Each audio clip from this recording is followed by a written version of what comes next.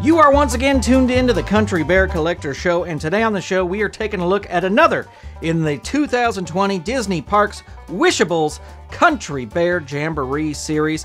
This was released in May of 2020.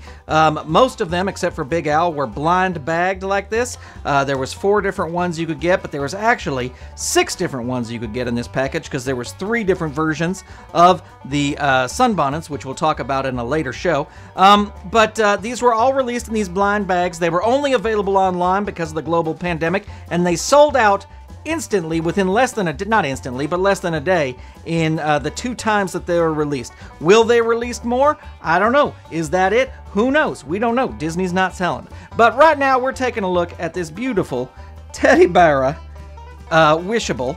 As you can see, she's super cute. She's got a super cute face. She's winking, and she's got her feather boa. She's got her lovely blue hat on with the lovely pink feather. This is really super cute. I love how they sort of have, I guess they wouldn't be sideburns, but they've got these little fur on the edges. I think that's a lot of fun. I love how they have the little, like kind of paw pads on the feet, like kind of cute little paw pads on the feet. And these are just a lot of fun. This is something, I think if you saw this online, you would say, that's from Tokyo Disneyland. Nope, this was available in the United States. And of course, it's just fantastic seeing the Country Bears represented in 2020, because there's always some unscrupulous rumors going around that the Country Bears are closing, but they're making plenty of merch for it. Now, I will say, of course, they're still making merch for it at Disneyland, and the Country Bears have been gone for a long time. So what do I know? I'm just a bear in a cave. But anyway, this is really awesome, and you better believe I'm going to give it 4 paws. What do you think about this Wishable? Let me know in the comments below or over at the Country Bear Collector Show Facebook page. And friends, if you like the show, make sure you're subscribed to the show. That way you'll get new episodes the moment they are released. And if you really love the show, follow us on social media. You know, this is all I'm going to say.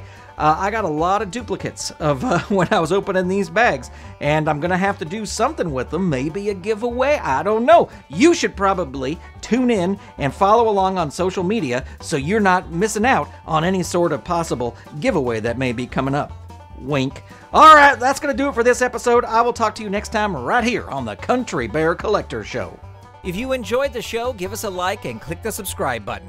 If you'd like to see the show continue, consider supporting Saturday Morning Media via Patreon at patreon.com/Saturday Morning Media.